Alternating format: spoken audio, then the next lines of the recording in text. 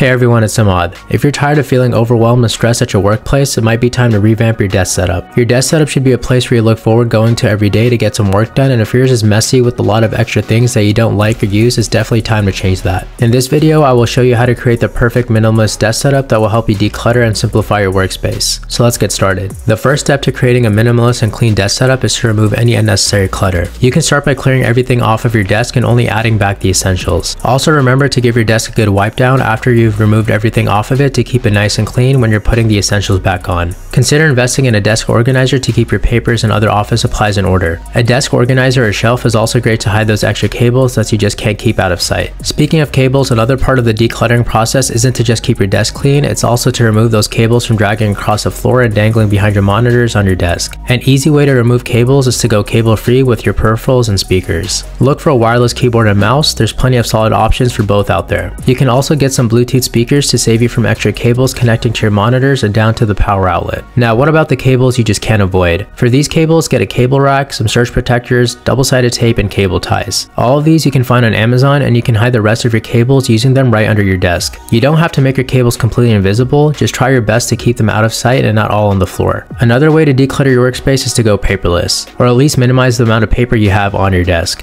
Consider scanning important documents and storing them on your computer or in the cloud. This not only helps with organization, but also reduces your environmental impact. The right desk can make all the differences in your workspace. Look for a desk that is simple and functional. Choose one that has enough space to fit your computer and any other necessary work tools, but not too big to overwhelm your space. When it comes to choosing a desk, there are a lot of factors to consider. You'll want to think about the size and shape of your workspace, as well as your personal style and preferences. A good place to start is to measure the space where you'll be placing your desk to ensure it fits properly. Another important factor is the material of the desk. While wood is a popular choice for its durability and timeless look, there are many other materials to choose from, including glass, metal, and even bamboo. Consider your budget, style, and maintenance preferences when choosing the material of your desk. My personal recommendation for a desk would be a sit-stand desk. I personally own one from Autonomous and have had it for almost 3 years now. Sitting for hours isn't the best for our bodies, so having the option to stand for an hour or two during your workday will benefit your health immensely. You can also make your own sit-stand desk by grabbing motorized legs off Amazon and tabletops off IKEA, for example. If you guys already use sit-stand desks, let me know how often you use the standing feature down in the comments. Good lighting is crucial for a productive workspace. Invest in a desk lamp that provides natural light, or consider placing your desk near a window for some real natural light. Avoid harsh overhead lighting that can cause eye strain and headaches. I think it's great to have multiple light sources. I get mine from my Nanoleaf panels, Philips Hue light strips, monitor light bar, and the Govee Glide. All these light sources help me create a nice vibe in my desk during both day and night. The benefit with having multiple lights is that you can always adjust your lighting and settings as well. During the day, I like to have all the lights on, but at night I might just have 2 or 3. The light source I always have on no matter what is a monitor light bar from BenQ. A monitor light bar should be a must-have for any desk setup, as it provides great lighting without taking any space or putting any glare on your monitors. Lighting can be pretty hard to get right, and I'm always looking for ways to improve.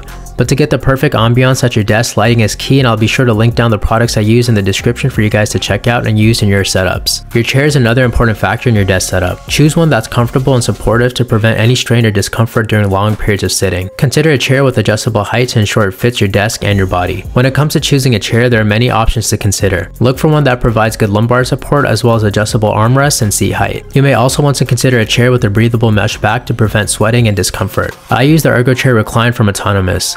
It's a really comfortable chair that also matches very well with my desk. I love the headrest it has and the mesh back to help you stay cool for however many hours you're sitting on the chair. I've been using this chair for over 2 years now and have never experienced any sort of pain or discomfort after long hours of work. So invest in a good chair. It'll allow you to be productive for long hours without feeling uncomfortable. Now that you have decluttered and got your desk, chair, and lighting down, it's time to organize your desk. When organizing, try to only have the essentials and not anything extra that's going to take up space. Make sure to keep everything in arm's reach and also have decent space in between all your desk accessories. This will prevent you from accidentally knocking something over and damaging your desk or other desk accessories. Some great accessories to help keep you organized are a tech case, pen holder, and a large desk mat. Having stands to put your iPad or MacBook on also helps by keeping those devices at eye level and preventing them from taking any extra space. I'll have a video going more in depth covering some of the desk accessories I use, so subscribe to know when I upload that video. Finally, add some personal touches to your workspace.